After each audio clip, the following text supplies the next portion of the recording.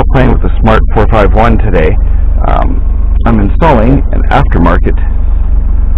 It says heads-up display. It's not a heads-up display. It's like a little tach, voltmeter, coolant meter, all the stuff that I don't have on this car.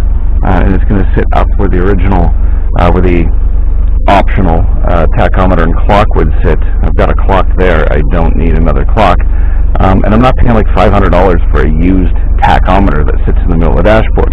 This thing was like $30. It's OBD. Also does OBD diagnostics, fuel, consumption, everything. And it's just going to mount on the dashboard.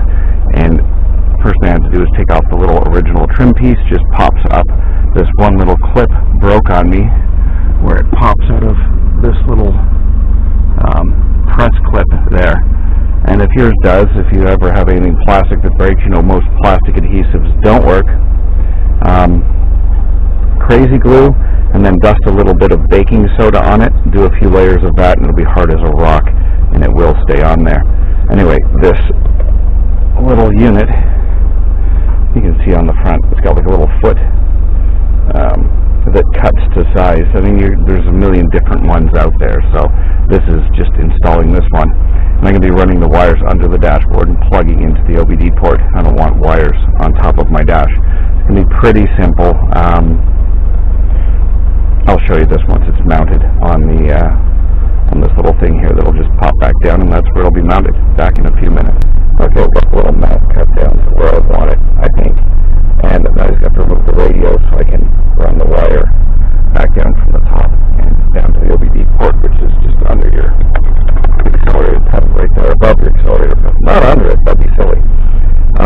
Depending on the radio you have, this has got the high line, so I just pull back the trim to expose the radio on the side, and then I should be able to just pop there.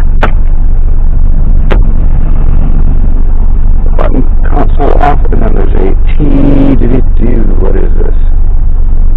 T20 Torx screw. I think it's a T20. God, it says on the side and I can't read it. I think this is a T20. Should be one single one down there.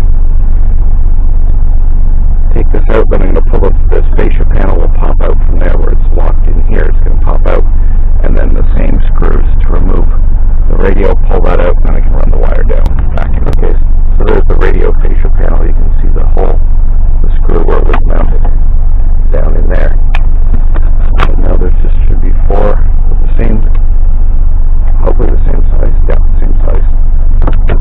Pull the radio out, and then I can slip the wiring down behind it. I hope. I don't know. I haven't been behind the radio before. Hopefully there's room. But up here there's like